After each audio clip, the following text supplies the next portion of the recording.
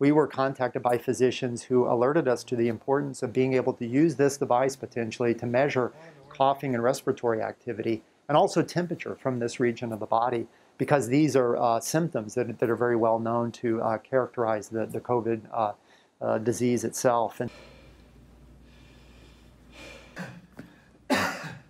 we can pick up sort of increases in coughing or slight increases in temperature maybe before people realize that they're starting to cough more, or they're starting to develop a fever. So it's really quantitative data science and early intervention. By using this kind of device, which operates in a wireless fashion, continuously monitors those key symptoms, we believe that we'll be able to more effectively track frontline healthcare workers and detect very early signs of symptoms, so early action is possible.